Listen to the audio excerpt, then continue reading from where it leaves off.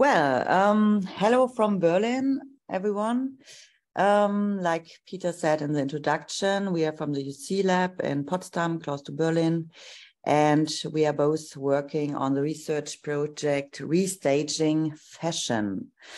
Maybe I will take you on a tour together here on my screen. First of all, I would like to introduce the UC Lab a bit more. Here is, maybe not that current anymore, maybe last year's constellation of our research group.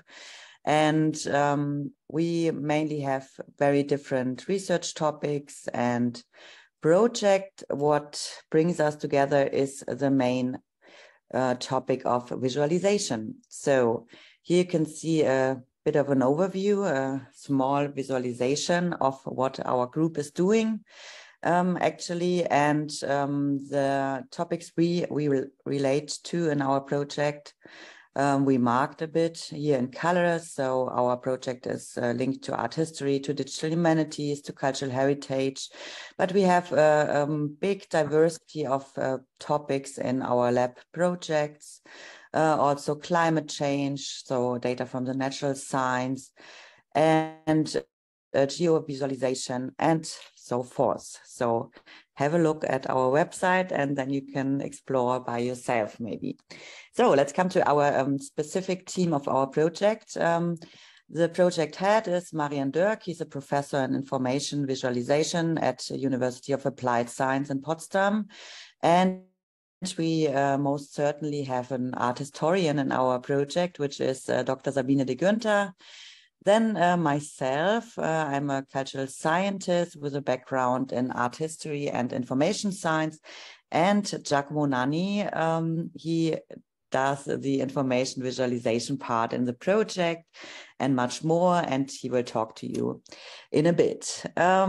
What's our project about? Our project is a 3-year research project on digitization and visualization of multimodal sources, which means we have digitized so far over 600 paintings and miniatures.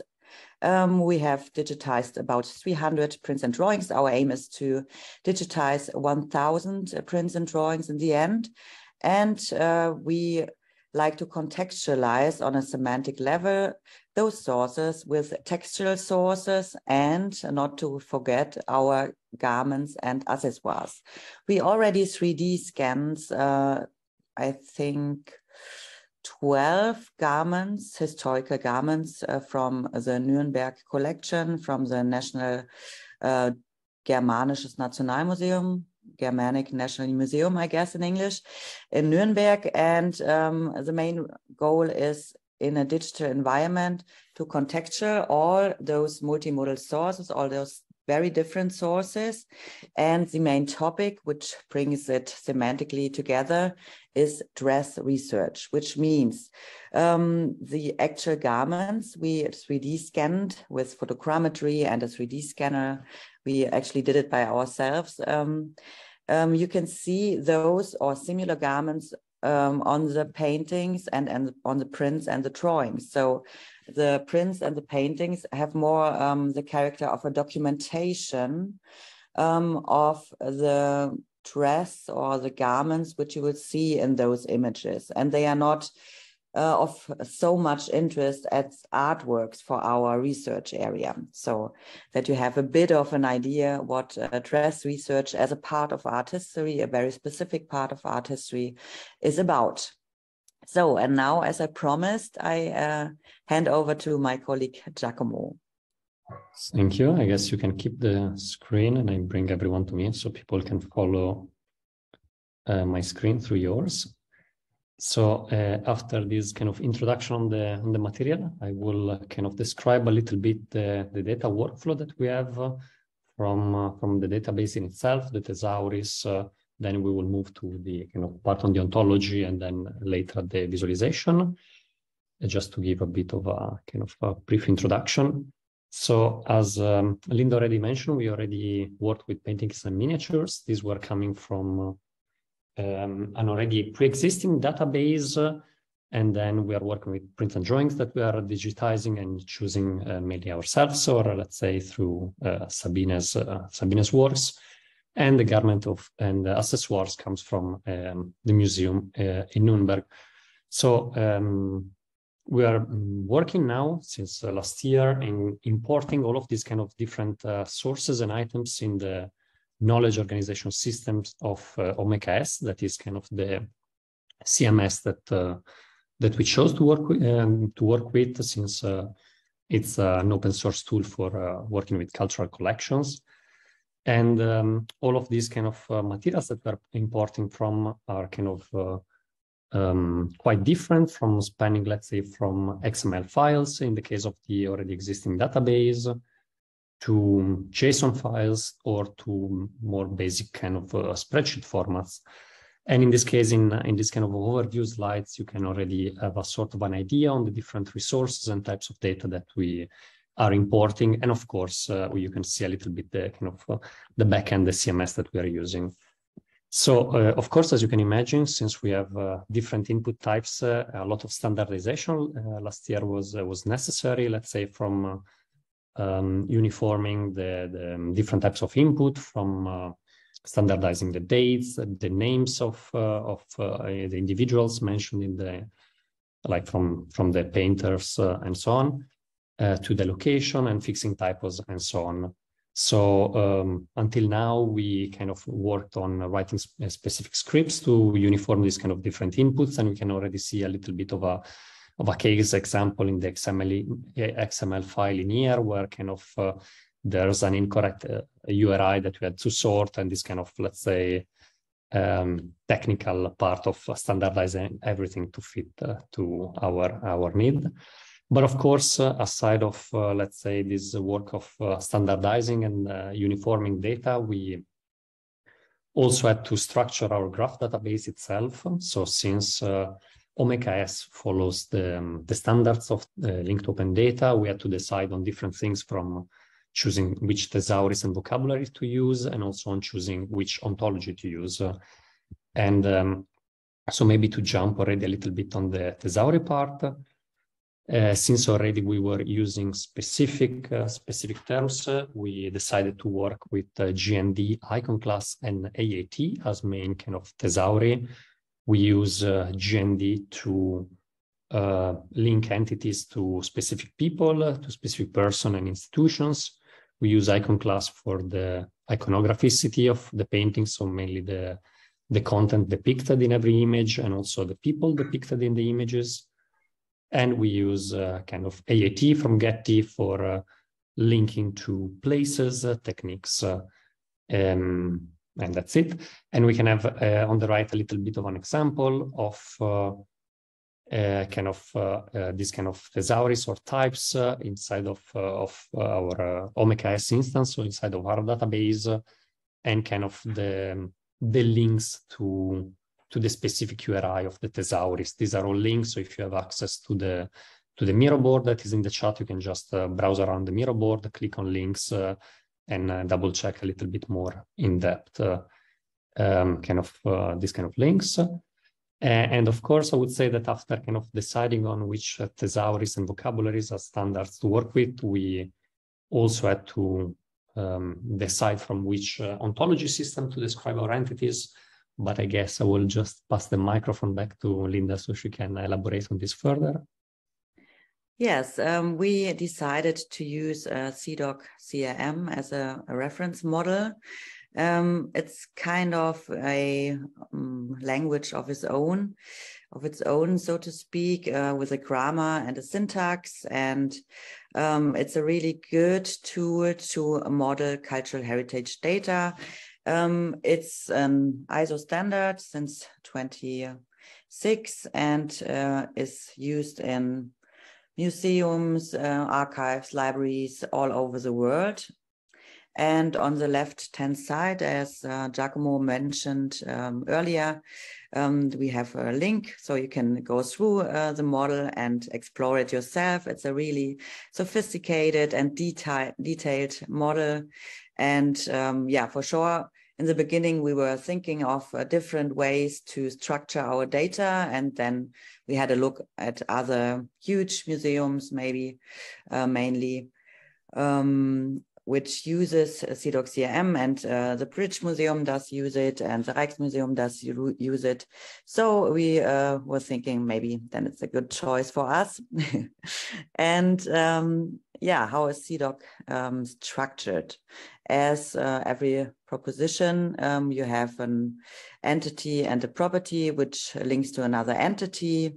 And the very great thing about CDOC-CRM is that it's possible to express events. In comparison with other alternatives we listed here on the slide, like Europeana, the EPM model of Europeana, or other museum standards like Lido. In those ontologies, it's not possible to express really events. And we were thinking that in particular for the academic discourse, events are highly relevant. And if you want to tell the story of an object, it goes through different phases and events, like coming into life and then being restored maybe, or being bought to someone. So there's an event when someone sells an artwork and stuff like this. So the whole story of an object is full of events, obviously. And yeah, that's why also CDOC-CRM is a very good fit. We are using other standards also in the database, mainly to like shorten things up a bit, because if you get into modeling with CDOC-CRM, maybe there is the challenge to get a bit deep in it, because basically you can model everything, and you can model everything like very in depth. And you can build endless chains of entities being with properties related to other entities in a way. So you have to really decide how depth is the data modeling going, or how does it make it sense to model in so deep or not? And would it be interesting for the researchers to have such highly structured data and questions like this? On the right-hand side here, you can see that we, yeah, after a while, mainly Giacomo came up with the idea that because CDOC is very complicated, to get a visual approach, visualization of CDOC. And then you can see if you choose a category like a type, then every possibilities which the type property can be, the type entity can be related to pops up, and then you can see your possibilities, because it's also a bit restrictive, because it has the character of a syntax or a grammar. So there are many rules how entities should be linked to other entities, and which properties are allowed to use. So this very in very short described challenges of CDOC-CRM, we came up with that visual approach to that. And here in the upper part of that visualization, you can see the network, which is built by the CDOC-CRM structure. And on the left-hand side, we have some examples which are very specific for the art historian discourse.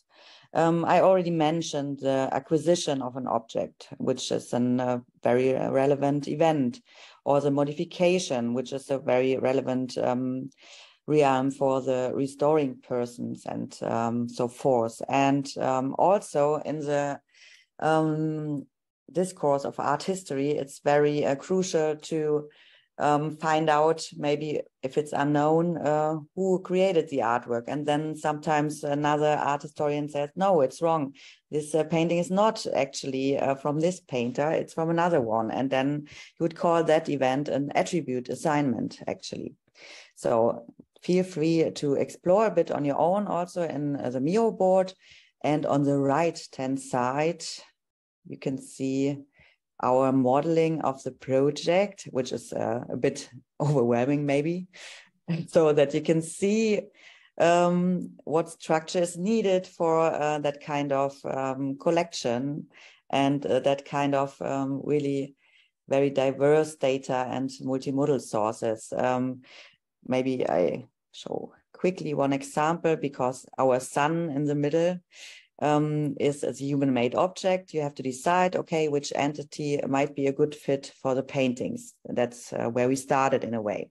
So we looked at categories and decided, yeah, well, it's a human-made object because it's an artwork and not a piece of nature or something. So it's E22 in that case. And as you can see from that main object, many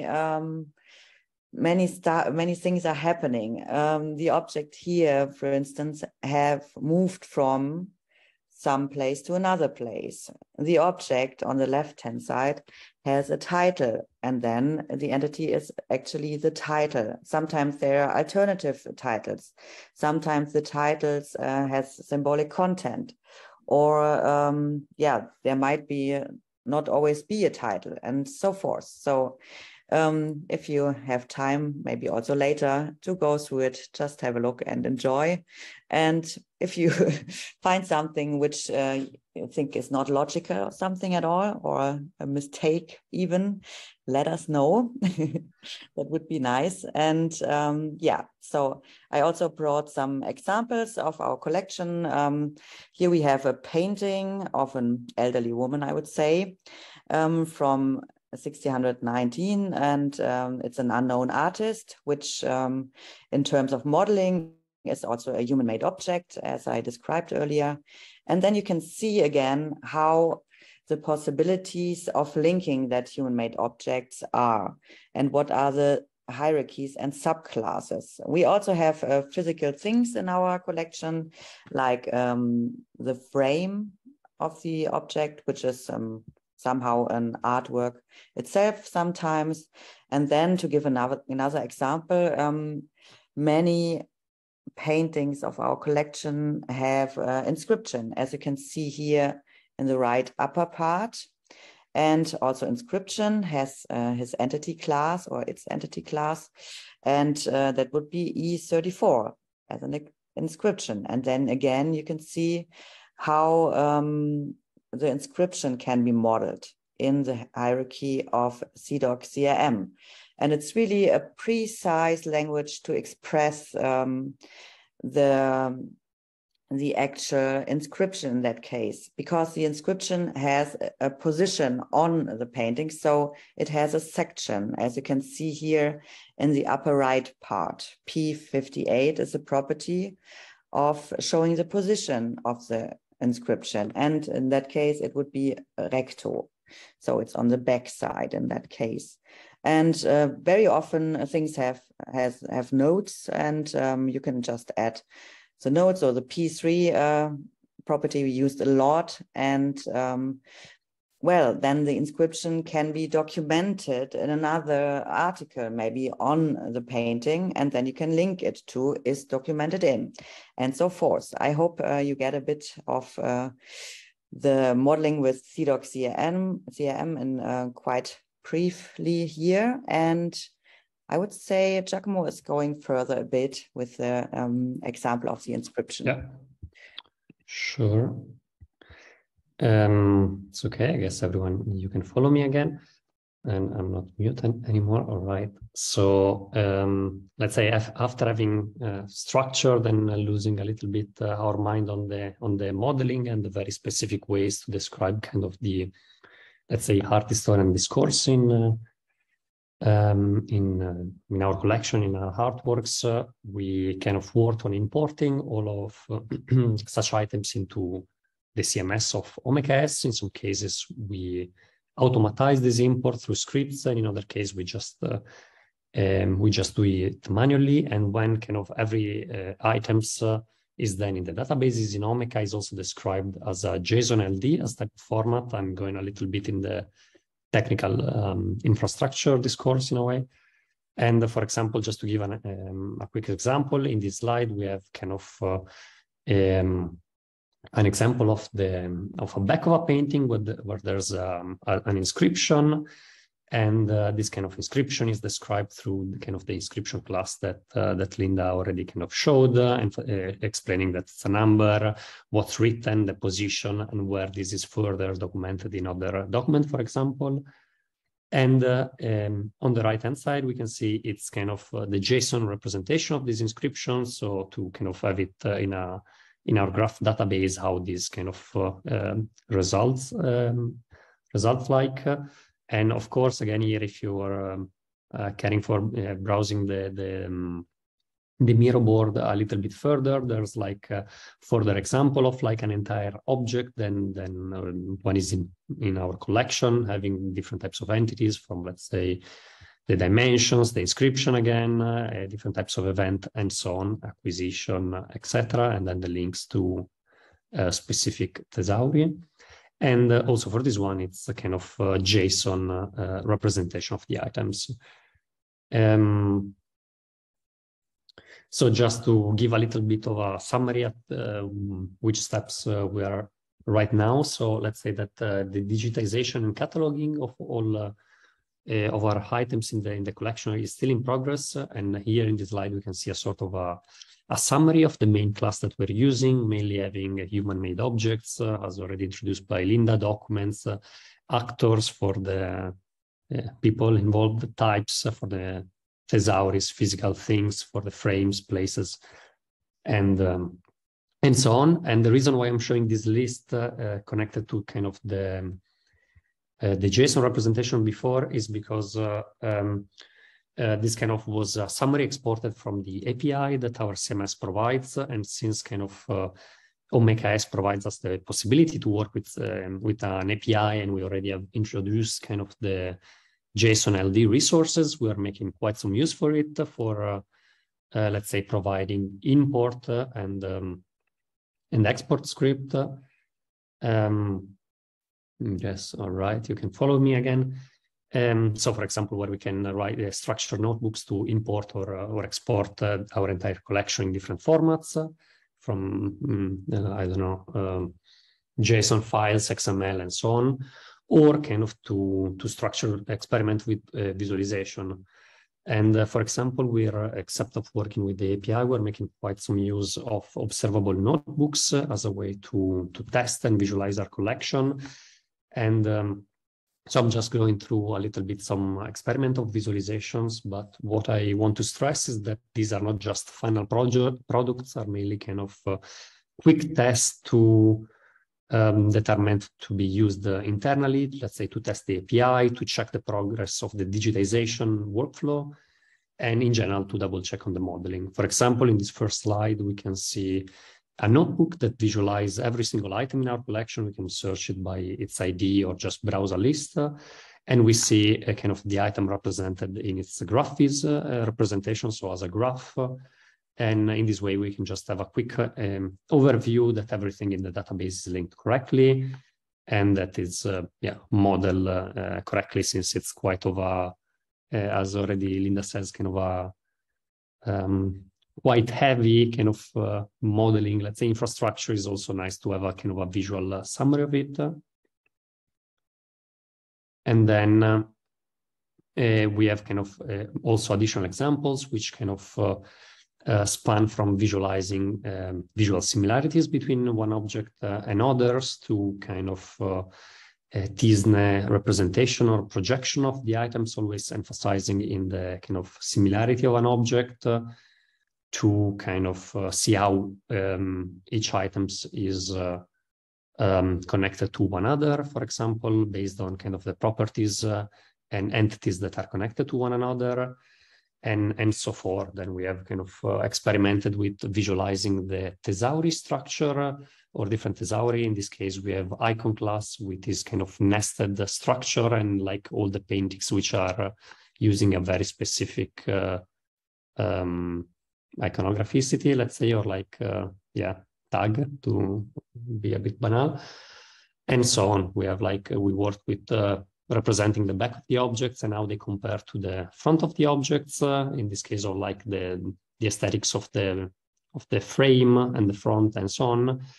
And also work with kind of timeline values, for example, Since we have kind of an elaborated modeling, we can show through in a timeline different types of dates. For example, the date that refers to when a garment was made, so the date of the creation of the garment, which is depicted in a painting, to the date in which the artwork itself was created, to maybe the lifetime of the person which was depicted in a painting. So these are kind of all different kind of example through which an art historian can kind of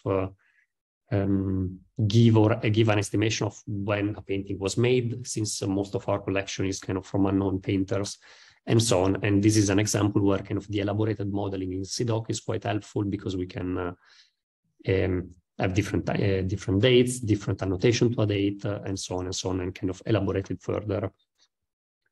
So as I said, these are kind of just in a way examples to test kind of the possibility that we can have with kind of the graph database that we're structuring, and to have different overviews of our collection. But at the same time, with having, let's say, such an in-depth modeling, we are let's say, and very close-up information regarding, let's say, an object itself. So as Linda already showed, when we zoom in kind of to an inscription, to this kind of specific annotation, we are slowly moving towards other types of visualizations. So we are kind of researching in how to set up a more, let's say, narrative or narration / let's say, editorial approach on how to present the collection, let's say, by having a linear direction, or maybe a nonlinear sequence where we can move from one entity to another based on the modeling itself and the length, or let's say, from one descriptive text to another, and so on. We're just a little bit at the beginning of this, let's say, concept idea, and we're already also bridging with between other projects in the lab, and experimenting on a different collection. But basically, we're mainly testing, let's say, the possibility to merge data visualization, linked open data, with a more narrative approach, instead of just showing an overview of the entire collection. And yeah, I guess maybe Linda, you can continue with the conclusion. Yeah, sure. Yeah, like Giacomo said, the challenge is a bit to create interfaces which summarize the very detailed networks and give a general overview of it. And I mean, in general, we use visualization really not only to illustrate our data, but we really want to use it as an epistemic tool for the research, so that if you have a look visually on our output, that you may come to new hypotheses on the material, or even see new relations in the material, and so forth. So that's I think the main challenge of the last year of the project, maybe. And yeah, to give a short summary of the data modeling, for sure, the modeling requires sometimes a deep knowledge on the objects and their context, but I would say a knowledge on the objects for sure. And it's really a good structured way to express and describe the objects and their relations, and the events and the linearity in the collection on a very structured level. And as you can see, or you saw earlier, the results are very huge, complex semantic networks. And yeah, that's maybe our new challenge then, to give them a structure and make them visible and comprehensible also for our target groups. So that's basically it. Thank you very much for listening so far. And now we are looking forward to your questions. Yes. Thanks, Linda and Giacomo. Who can I give the word for the first question? Is there? You can give it to me, Peter. There you go, Gil. Linda, Giacomo, thank you very much for this presentation. Very interesting to hear, and also quite some things that we recognize. We work, for example, in Van Gogh Worldwide with linked art, which is an application profile on symbolic CRM. So I have two questions. So one has to do with sort of your modeling work, let's say, where you use Omega S4. And the other question has to do, I guess, that you touched upon a bit, the challenge at the end. So do I understand it correctly that you started with the collection? Not sure where you got it from, but that sort of the modeling work is sort of the work that normally would be done at an art institution, so that they capture all this information. For example, Van Gogh Worldwide or the Van Gogh Museum has a lot of this information about inscriptions already modeled in their system. Is it correct that you were adding this information in Omega S according to the symbolic CRM model? Did I understand that correctly? Should I do? Yeah, just go ahead, Giacomo. Okay, yeah, maybe something that we might have forgot to mention is that the previous database, which already had kind of information about approximately 600 paintings, was previously kind of created by our colleague, the art historian, and this is more of the continuation and more kind of the development of such project in a linked open data way, and with kind of more research and visualization as an output. So in a way, yes to both questions, because in one case we were working with unstructured XML files that we had to model. So okay, we have information about numbers and inscriptions. So how do we model that let's say in symbolic CRM, so that we researched quite a lot last year in what kind of how to structure the example that Linda showed before. And of course, also we are now inputting manually, because also we are Sabina, our colleague, she's still kind of cataloging the prints and drawings in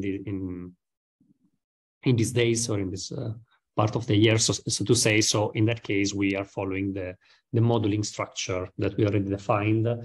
But of course, the two things are connected. We wouldn't have had any kind of in-depth, like in that level detailed modeling without having already a pre-existing database, which was already mentioning specific kind of description of the items. If we would have to start from scratch, perhaps we would have used another type of ontology, or we would have ignored specific, let's say, aspects of an artwork. Yeah. Maybe to add something, I think our situation is very comparable to small institutions and museums, and where people often just have like an Excel sheet or something, and then you have to structure everything. And it was kind of a similar starting point. On the other hand, there has been a database, but it was not structured in a linked open data or semantic web way, just like every art historian would do it, just to describe the object and maybe come up with own descriptions, and very detailed ones sometimes. So that was also a bit of a challenge to, okay, how do we structure it all? I mean, sometimes it's even better to start from scratch if you don't have anything at all, and then you can really structure it from the beginning. So it was a kind of a mixture, I would say. Yeah. Yeah, exactly. Yeah. So, but it very much is sort of cataloging work, but then with a very elaborate model to represent a lot of things. Yeah, which often we work with the master data from, for example, such a museum, which we then map to such a model. And here, this is a bit of a sort of a hybrid approach where you also sort of catalog it. Okay. So my second question is, it's not really a question. I don't know, maybe I'm just trying to pull you in to explore a little bit more sort of where you now stopped, right? So at one hand, so there's a couple of things I observed. So one is you have those artworks, that show garments and dresses, and then you have the actual garments and dresses. So there is an interesting relationship, of course, between those things. So that's one thing. And then there is, you showed the very interesting visualizations that you use as a way to explore the data set and maybe the data quality and all these things. And on the other hand, you showed a sort of follow your nose type of browsing application, right? So you start from one node and you can navigate through it, a typical link data thing. And I guess the very interesting stories are in the middle of those things, right? So do you already have some ideas, or did you already explore the type of things that are in the middle, these sort of narratives, but that you can sort of make data in a data-driven way? Do you have any ideas about that already? Should I continue again? Yeah, in a way, yes and no. Yes, we are exactly now since 1 month, like discussing possibilities also with other projects in the lab, exactly on what is the bridge between, like, we have a very detailed description of an item, but of course to present it on the web, to visualize it, we would have to summarize it and simplifying it a lot. So what is then the point of having such a in-depth modeling in that case? So we are yeah, I wouldn't have an answer on what we're planning to do, but so far we're a bit brainstorming on how to kind of create kind of small, let's say, sets of items or like groups of specific items in a LOD way, such as a graph where we can, let's say, pull in an object, a detail of a painting and so on, or like the 3 digitized garment, and add text to describe it, and with this still structured as a graph database, kind of to merge like a narrative. So like a text that would be, for example, a text, an audio, or a video, or like some sort of presentation to such item, to kind of an entity itself, and then to then the relative graph. So we are just experimenting on adding this layer of narration, of course. But right. Yeah, the example that we showed before was just kind of the basic, like that, or you see the overview of the entire collection, or you just see one object, but the way you browse one thing and another becomes very mechanical in a way. So we are, of course, trying to add let's say a more, I would say not semantic, it's not the right term, but a bit more of a narration to it. But of course, we cannot apply to the entire collection. We have to build micro stories, and so we're in the process of doing this. I don't know if you want to add something else, Linda. Yeah, I would maybe mention that we already did a co-creation workshop with them.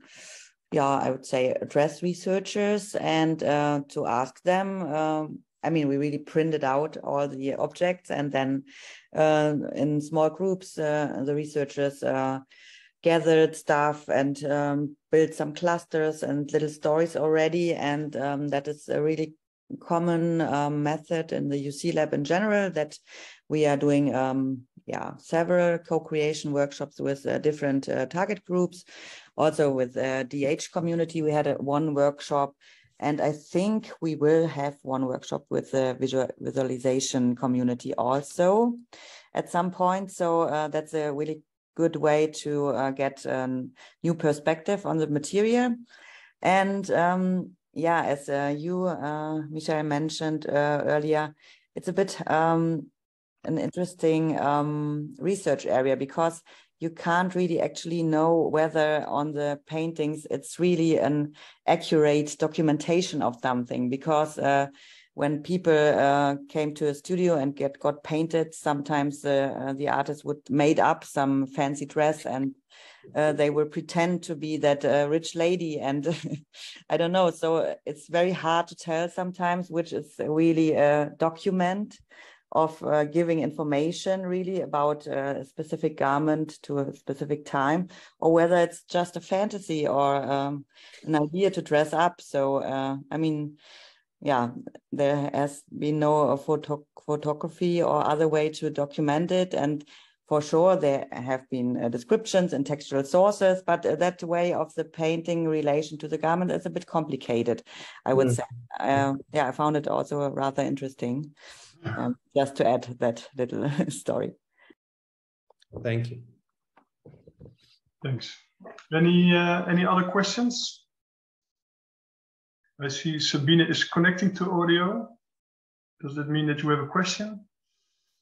Sabine, our colleague, is here. Welcome, Sabine. I think it means that she just arrived. Okay. Has an issue with her audio. Oh, Ikje, I see that. Yeah, I have a little question. I work for the Fashion Museum in Antwerp. I'm not sure this is relevant, but you will probably tell me. I also missed the beginning, unfortunately, of your workshop. Thank you. Yeah, I was wondering, did you need any help with cleaning the data from a specialist or with the reconciliation processes with the thesauri? Well, would have been nice if someone would have cleaned the data for us, but unfortunately we had to do it on our own. And as we mentioned earlier, it was kind of a mixture of creating new items and importing already existing ones. So both approaches have a bit of challenge in terms of is the import really going to the right field, or we have to check it, to double check it again, and it's still an ongoing process. So but I would suggest if somebody wants to do a similar project that they will actually maybe hire someone to help with that. Or what would you say, Giacomo?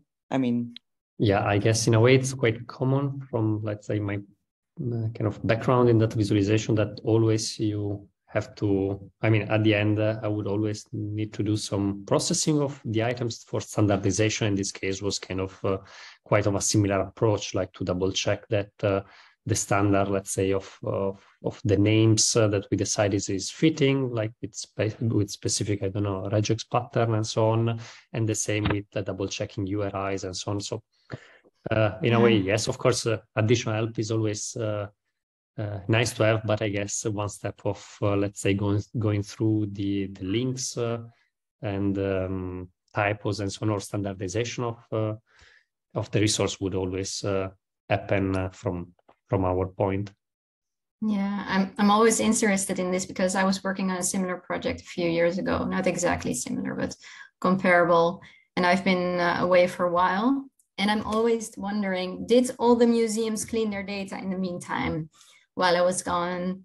You know, and I'm just wondering, when is this going to happen, and when is this going to make the life of you guys so much easier and have the result that we can create such more beautiful things? So that's why. Yeah, it's really a huge challenge in general in the linked open data world. And I mean, every project in the UC Lab kind of struggles with that. And sometimes you collaborate with institutions like huge libraries, which are sometimes they create standards, and even the data of that libraries is not that clean. So I think it's a really overall problem. And also it's because it's a democratic thing. Many institutions give data, provide for data, also in Europeana, and then there are several institutions and slightly several standards also. And that, is also the good thing about linked open data, that everyone can be part of it and provide for data, but then the standardization is a bit complicated. I mean, in that respect, it would be maybe nice to have like one institution being in charge of everything, but that would be on another level quite problematic then. So I don't know. I hope we're going to experience this during our lifetime. Okay, thanks Ikje for your question. Any other questions? Well, I have a question. So you mentioned that you had a co-creation workshop with some art historians, I think, and that you want to make like visualizations that they can use in their research. So basically, you now put a lot of effort into modeling all the data. Can you maybe sketch a bit the process of the rest of your project, and how also the art historians will be, will be connected to your project and along the way? Yeah, well, it's still work in process, and like Giacomo elaborated earlier, that the challenge now is to really come up with visual expressions of what we already have, structured data and some ideas for stories, and maybe very good ideas and very detailed stories, but then you have to find a visual language to express it. So that it's also a challenge, and it's a highly discussed topic in the UC Lab in general, that the thing Giacomo mentioned, the overview versus the narration. And we were talking last week, I think, in a group of researchers about, what can be additional media, maybe should be add some videos to the visualization, or some audio, people telling specific stories. But it's a really, it's really a challenge to find the perfect fit for your specific collections. We have other projects where storytelling is kind of a bit easier, I would say, because there are geological places, and you can map it on a landmarks and map it all. And for our data, it's more like also the hidden stories and the more abstract approaches on the collection. Well, we are definitely also doing a timeline. We already showed you one, but that can't be it, you know. I mean, this is not what we are aiming for in a way. So yeah, let's see. Maybe you have to invite us again if the visualizations are published in the end. And how far along are you now in the project? What time? We are in the, the project will go on until the end of next year. So it's still about 1 year and 1 month, to be precise, to go. Okay. So, and 2 years already. It's a 3-year project, as I said at the beginning. So yeah. Right. Now the interesting phase also is beginning, maybe, to publish and do concepts for the visualization. And do you like return to the group that you had the co-creation session with, like in a couple of months or something, that you make another iteration on the ideas that you had? Well, since Sabine is here now, maybe she can answer that question, because she mainly organized the workshop with the dress researchers, and I think she has some plans to continue working with them, right? I have a very bad connection here, and I'm also I can't answer it right now. Please do get back to me later on. Yeah, sorry, I was not aware where you're exactly at the moment, but it seemed a bit crowded.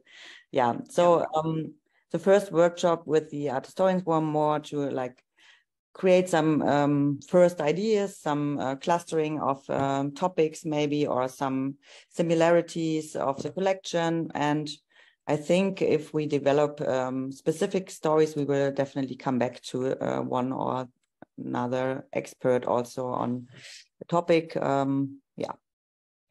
Giacomo, do you want to add something? Yes and no. I mean, so far we had kind of different target groups to work with, from like kind of more towards the information science part, art historian, as was just mentioned, and in the future more people from a design visualization background. So these are different target groups, which, let's say, we are just grabbing information and brainstorming with them. But of course, there's always the idea of keeping these individuals updated with the project if they're interested, and going back to them, but is not so far we didn't structure the workflow to reiterate over the same group, let's say, because also we were seeing it from different perspective. All right, thanks. Any other questions?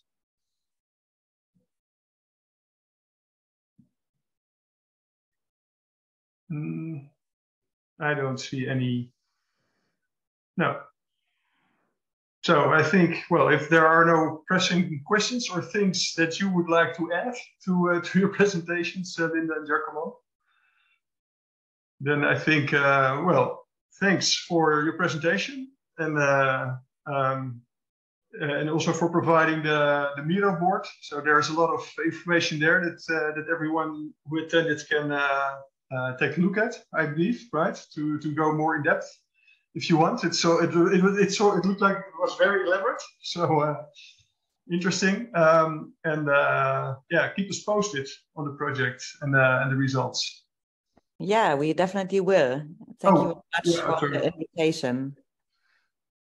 Thanks a lot. All right. So I see some applause. Okay. Thanks. Bye. Thank you. Bye.